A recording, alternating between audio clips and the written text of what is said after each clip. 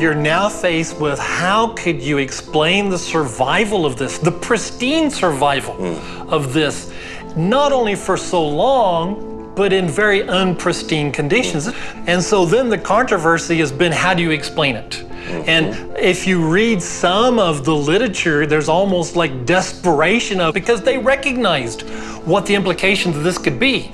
Now, some people would claim, well, it means nothing because we know how old they are, and therefore it just means it survived somehow, big deal.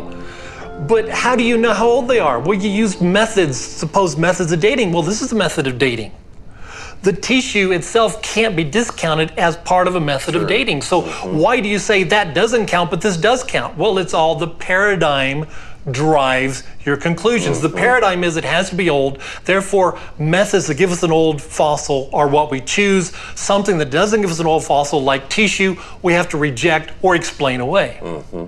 At least to me, and of course I'm not a microbiologist, but I think most people would say, well, that just seems reasonable to think that maybe these are not that old. Clearly, this is in violation of the dating process. It challenges the entire dating process. If the fossils of dinosaurs have been dated incorrectly, which I would say this is clear evidence they have, then it's very likely the fossils of any organism have been dated incorrectly, and therefore then the geologic ages themselves are incorrect. What you're saying is that if you pull out the notion of a long period of time, you're pulling out a major foundation for the conventional paradigm. Absolutely. In fact, time is the critical component for evolution.